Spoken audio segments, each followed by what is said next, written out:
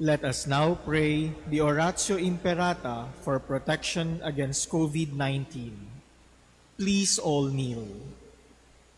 Merciful and compassionate Father, we come to you in our need to seek your protection against the COVID-19 that has disturbed and claimed many lives.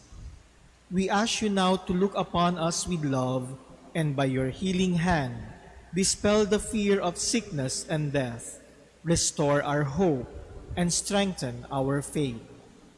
We pray that you guide the people tasked to find cures for this disease and to stem its transmission. We thank you for the vaccines developed, made possible by your guiding hands. Bless our efforts to use these vaccines to end the pandemic in our country. We pray for our health workers that they may minister to the sick with competence and compassion. Grant them health in mind and body, strength in their commitment, protection from the disease. We pray for those afflicted. May they be restored to health. Protect those who care for them. Grant eternal rest to those who have died. Give us the grace in these trying times to work for the good of all and to help those in need. May our concern and compassion for each other see us through this crisis and lead us to conversion and holiness. Grant all this through our Lord Jesus Christ, your Son, who lives and reigns with you in the unity of the Holy Spirit, God forever and ever. Amen. Amen. We fly to your protection, O Holy Mother of God. Do not despise our petition in our necessities, but deliver us always from all dangers, O glorious and blessed Virgin. Amen. Amen. Our Lady, health of the sick. Pray for us. Saint Joseph. Pray for us. Saint Raphael the Archangel. Pray for us. San Roque. Pray for us. San Lorenzo Ruiz. Pray for us. San Pedro Calungsod. Pray for us.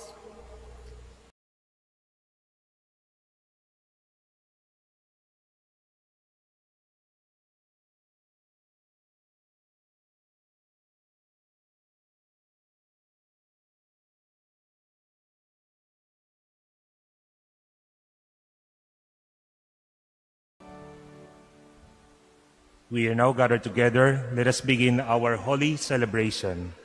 In the name of the Father, and of the Son, and of the Holy Spirit. Amen. The grace of our Lord Jesus Christ, and the love of God, and the communion of the Holy Spirit be with you all. And with your spirit. My dear brothers and sisters, we give thanks to the Lord, for He always gives us His healing. We give thanks to Him, for His mercy comes to us without boundaries. And so that we may become worthy for this holy celebration, let us pause for a while, and in silence, let us acknowledge our sins, and so prepare ourselves to celebrate the sacred mysteries.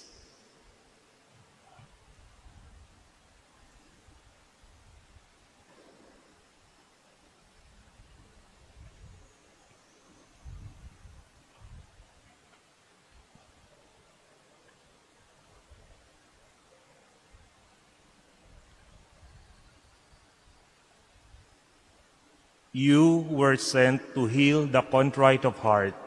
Lord, have mercy. Lord, have mercy. You came to call sinners. Christ, have mercy. Christ, have mercy. You are seated at the right hand of the Father to intercede for us.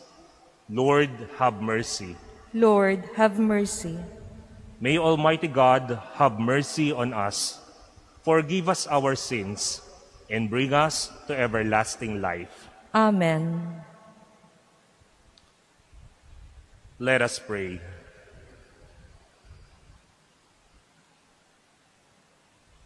O God, who in the abasement of your Son have raised up a fallen world, Fill your faithful with holy joy. For on those you have rescued from slavery to sin, you bestow eternal gladness. Through our Lord Jesus Christ, your Son, who lives and reigns with you in the unity of the Holy Spirit, one God, forever and ever. Amen. Please be seated. A reading from the book of Genesis. Jacob departed from Beersheba and proceeded toward Haran. When he came upon a certain shrine, as the sun had already set, he stopped there for the night. Taking one of the stones at the shrine, he put it under his head and lay down to sleep at that spot. Then he had a dream. A stairway rested on the ground, with its top reaching to the heavens, and God's messengers were going up and down on it. And there was the Lord standing beside him and saying, I, the Lord, am the God of your forefather Abraham and the God of Isaac. The land on which you are lying, I will give to you and your descendants. These shall be as plentiful as the dust of the earth, and through them you shall spread out east and west, north and south. In you and your descendants, all the nations of the earth shall find blessing. Know that I am with you. I will protect you wherever you go, and bring you back to this land. I will never leave you until I have done what I promised you. When Jacob awoke from his sleep, he exclaimed, Truly, the Lord is in this spot, although I did not know it. In solemn wonder, he cried out, How awesome is this shrine! This is nothing else but an abode of God, and that is the gateway to heaven. Early the next morning, Jacob took the stone that he had put under his head, set it up as a memorial stone, and poured oil on top of it. He called the site Bethel, whereas the former name of the town had been Luz. Jacob then made this vow, If God remains with me, to protect me on this journey I am making, and to give me enough bread to eat and clothing to wear, and I come back safe to my father's house, the Lord shall be my God. This stone that I have set up as a memorial stone shall be God's abode. The word of the Lord. Thanks be to God. In you, my God, I place my trust. In you, my God, I place my trust. You who dwell in the shelter of the Most High, who abide in the shadow of the Almighty, say to the Lord, my refuge and my fortress, my God, in whom I trust.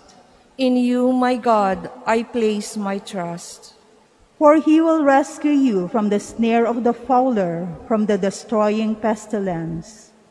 With his pinions he will cover you, and under his wings you shall take refuge. In you, my God, I place my trust. Because he clings to me, I will deliver him. I will set him on high because he acknowledges my name.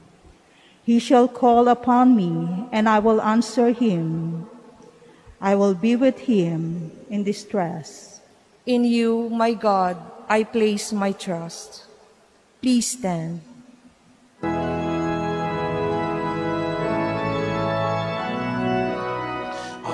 Alleluia, alleluia.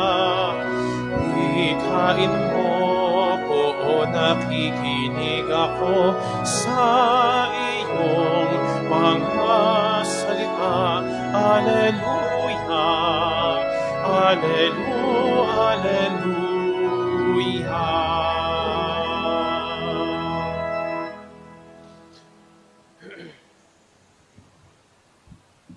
The Lord be with you.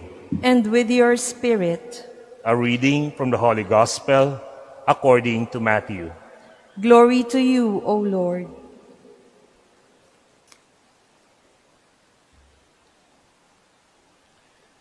While Jesus was speaking, an official came forward, knelt down before him, and said, "My daughter has just died, but come, lay your hand on her, and she will live."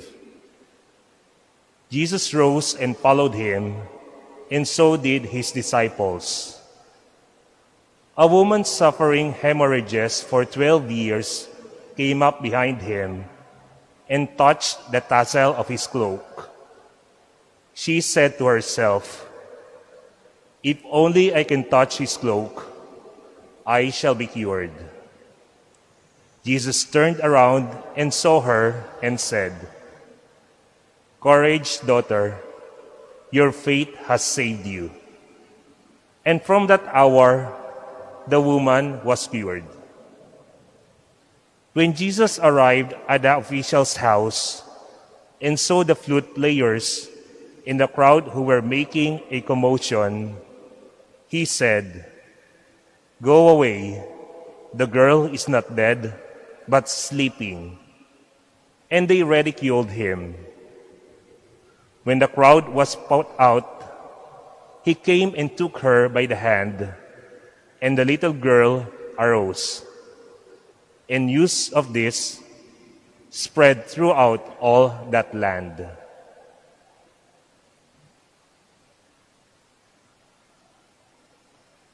The Gospel of the Lord.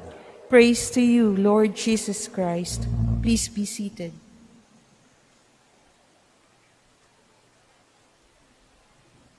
Brothers and sisters, one of the things we would hear parents commonly say is that with all possibilities, they would give favor to the requests of all their children. At sino nga ba namang magulang ang hindi magbibigay ng mga bagay na magpapaligaya sa kanilang mga anak? They want to support them. They want them to be happy. As much as they can, parents will give their attention to the needs of their children. However, not every child has the same way of expressing his or her need. Some are very vocal, while others are somehow silent in expressing his or her request. But with instinct, parents, in most instances, are usually sensitive about the needs of their children, whether the request is expressed vocally or silently. In our gospel today, Matthew narrates how two people express their request to Jesus. They request in different expressions, but it was a request of healing. An official was very vocal when he came forward and knelt down before Jesus, asking him that his hand be laid on his daughter who is ill, so that she would get healed. And the woman who was suffering for hemorrhages for 12 long years silently desired for healing when she came up behind Jesus and touched the tassel of his cloak. Two are different expressions of request. Both are in desperation of healing, and eventually, both requests were granted. Looking more deeply how Jesus responds to their request, we would notice that there was no selection of responding to those in need. We notice that the mercy Jesus gives has no boundary. He was with the crowd, but no one stops him to attend their need. Pero pagka minsan, kapag tayo may nais tulungan, medyo selective tayo. There are some options we also consider. But God, when He offers His mercy, there is no boundary. There is no selection. He always gives it to everyone who is in need. And it can be something we can think of ourselves. Because many people also say that not all our requests in prayer are always granted. That is why we would also hear some people wonder, what should be the proper way of praying so that God would always grant our request? If you go to some bookstores, many inspirational books give guide to prayer. Some suggest your prayer must be communal. You must be praying that includes other people. Others advise to accompany prayer with good works, while some others would encourage personal prayer. And among those who give testimony about answered prayers, they say prayers are answered not always in our expected time, but God rather answers our prayers always in the right time. And we can imagine that we sometimes are like the synagogue official and the woman in the gospel. There are moments like them. We are also in desperation of our request, asking for healing, hoping that our need would be granted. Sometimes need of good relationship, sometimes need of success in our business, sometimes need of recognition by people whom we want to be with. But one significant thing we can get from the gospel is about the attitude of the official and the woman who approach Jesus. If we are more observant, we would notice that they reach first to come closer to Jesus before they expressed their request. The official came forward asking Jesus to come with him, whereas the woman came behind Jesus and made her effort to touch him. More than anything else, they managed first to be in the presence of Jesus before they expressed their need of healing. And it is an expression of faith that they desire the presence of Jesus, wanting that they be close to Him. Dear brothers and sisters, in our life, we must also give our part to do the same. Many are the instances we express our request to God in prayers. Sometimes we express it vocally, sometimes we utter our prayer silently. Too often, we present to God our wants, but in most times, we have to ask ourselves, do we always desire first to be in the presence of God? Do we acknowledge that His mercy has no boundary? Do we usually ask God, please come to me, accompany me in those times that I need you? Minsan, mas gusto natin, sasabihin natin yung ating pangangailangan, kaysa tayo, ang Panginoon, ay samahan. Perhaps, that would be something we must do. To desire God's presence, because we already know that His mercy has no boundary. Jesus will always give us our request. He will always give us His healing, whether we express it vocally or silently.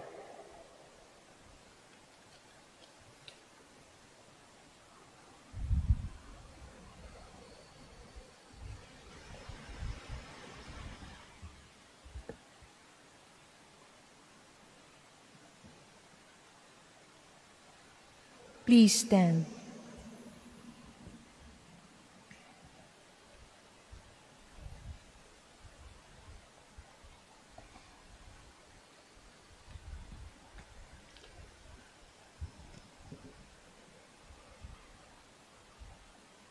God never intended us to die. He created us for life, but we chose death. Christ, our Redeemer, restores us to life, and we come to our Father praying through Him. Lord, hear our prayer. Lord, hear our prayer. That the Church may be a symbol of Christ's healing work by its care for those who are sick in body, mind, and spirit. Let us pray to the Lord. Lord, hear our prayer. That doctors and nurses and all those who care for the sick may show the compassion and gentleness of Jesus in caring for the least of His brethren. Let us pray to the Lord. Lord, hear our prayer. That people suffering from poverty may be drawn to Jesus, who became poor for our sake. Let us pray to the Lord. Lord, hear our prayer. That we may bind up hearts that are broken through our kind deeds and consoling words. Let us pray to the Lord. Lord, hear our prayer. That the faithful departed may enjoy the radiant dawn of eternal life. Let us pray to the Lord. Lord, hear our prayer.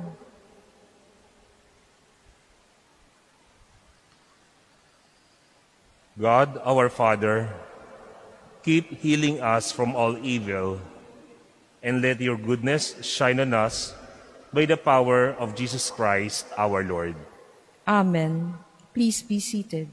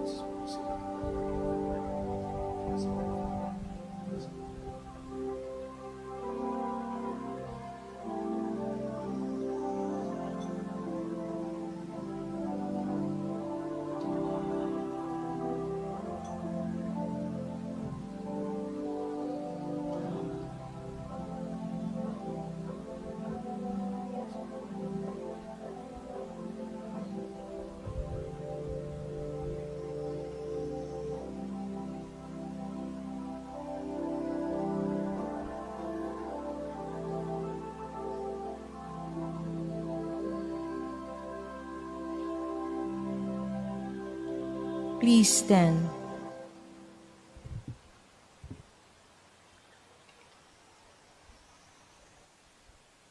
Pray, brothers and sisters, that my sacrifice and yours may be acceptable to God, the Almighty Father. May the Lord accept the sacrifice at your hands for the praise and glory of his name, for our good and the good of all his holy church. May this oblation dedicated to your name purify us, O Lord, and day by day bring our conduct closer to the life of heaven. Through Christ our Lord. Amen.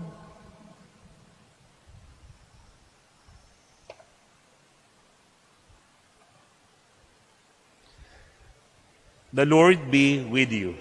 And with your spirit, Lift up your hearts. we lift them up to the Lord. Let us give thanks to the Lord our God. It is right and just. It is truly right and just, our duty and our salvation, always and everywhere to give you thanks. Lord, Holy Father, Almighty and eternal God, through Christ our Lord. His death we celebrate in love. His resurrection we confess with living faith. And his coming to glory we await with unwavering hope. And so with all the angels and saints, we praise you as without end we acclaim. Holy, holy, holy Lord God of hosts, heaven and earth are full of your glory. Hosanna in the highest. Blessed is he who comes in the name of the Lord. Hosanna in the highest. Please kneel. You are indeed holy, O Lord, the fount of all holiness. Make holy therefore these gifts, we pray, by sending down your Spirit upon them like the dewfall, so that they may become for us the body and blood of our Lord Jesus Christ. At the time he was betrayed and entered willingly into his passion, he took bread and, giving thanks, broke it and gave it to his disciples, saying,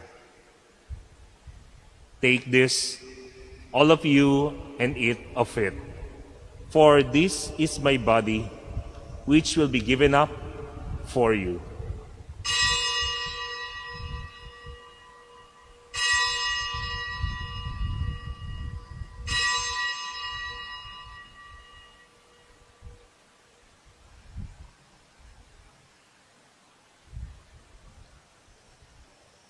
In a similar way, when supper was ended, he took the chalice, and once more giving thanks, he gave it to his disciples, saying, "Take this, all of you, and drink from it, for this is the chalice of my blood, the blood of the new and eternal covenant, which will be poured out for you and for many, for the forgiveness of sins. Do this in memory of me."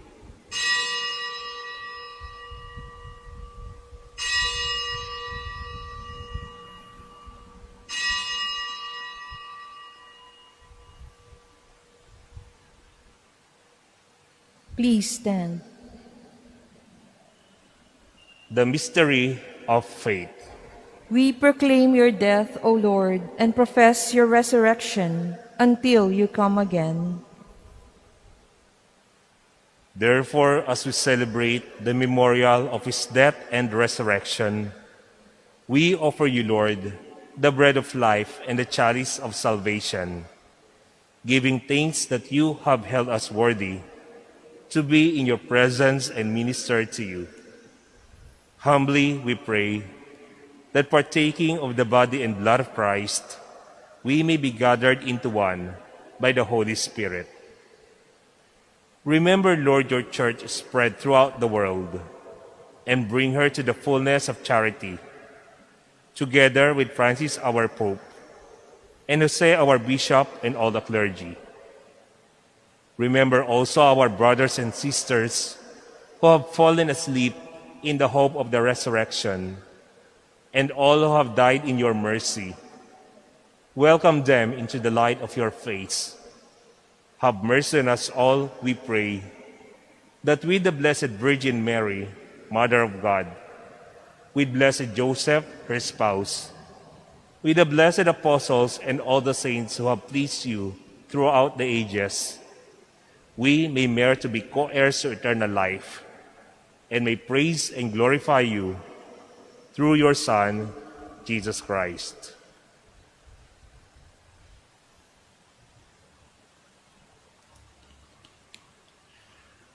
Through him, and with him, and in him, O God, Almighty Father, in the unity of the Holy Spirit, all glory and honor is yours forever and ever.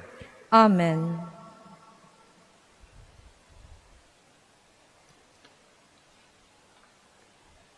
At the Savior's command, and formed by divine teaching, we dare to say, Our Father, who art in heaven, hallowed be thy name. Thy kingdom come, thy will be done on earth as it is in heaven. Give us this day our daily bread, and forgive us our trespasses, as we forgive those who trespass against us. And lead us not into temptation, but deliver us from evil.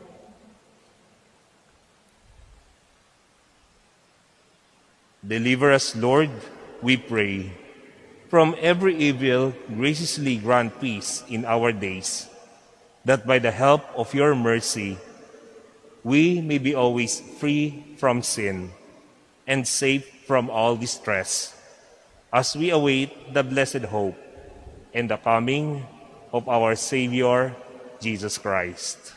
For the kingdom, the power, and the glory are yours, now and forever. Lord Jesus Christ, who said to your apostles, "Peace I leave you, my peace I give you," look not on our sins but on the faith of your church, and graciously grant her peace and unity in accordance with your will, who live and reign forever and ever. Amen. The peace of the Lord be with you always. And with your spirit. Let us offer each other the sign of peace.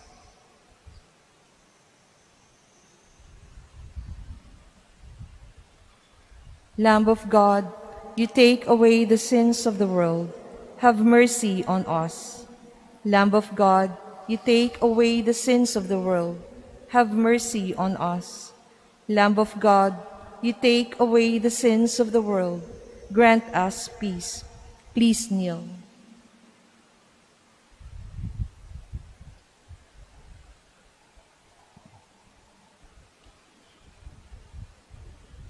Behold the Lamb of God. Behold him who takes away the sins of the world. Blessed are those called to the supper of the Lamb. Lord, I am not worthy that you should enter under my roof, but only say the word, and my soul shall be healed. The body of Christ. Amen.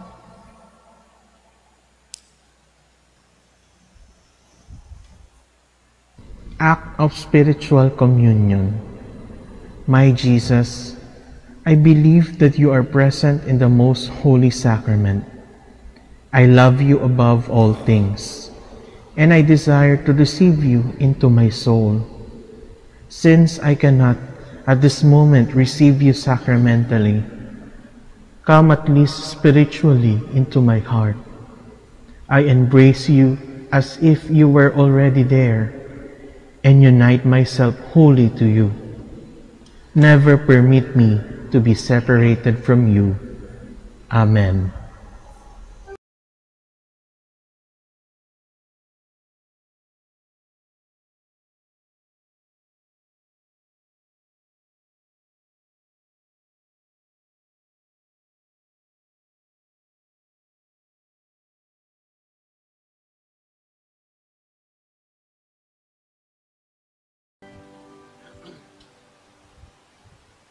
Please stand.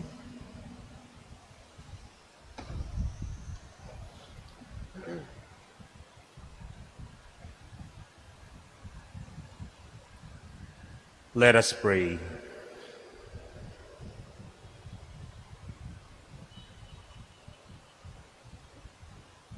Grant, we pray, O Lord, that having been replenished by such great gifts, we may gain the prize of salvation and never cease to praise you. Through Christ our Lord. Amen. The Lord be with you.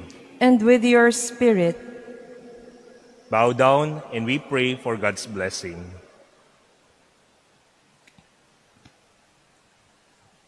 May God bless you with every heavenly blessing, make you always holy and pure in His sight, pour out in abundance upon you the riches of His glory, and teach you with the words of truth. May He instruct you in the gospel of salvation, and ever endow you with fraternal charity, through Christ our Lord. Amen. And may the blessing of Almighty God, the Father, and the Son, and the Holy Spirit come down on you and remain with you forever. Amen. The Mass has been offered. Go and announce the gospel of the Lord. Thanks be to God.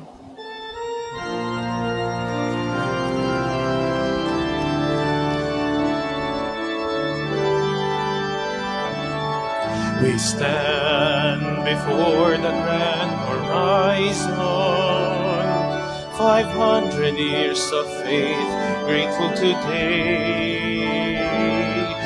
We bear the gift of mission, totally yours, we give ourselves, faithfully yours until the end.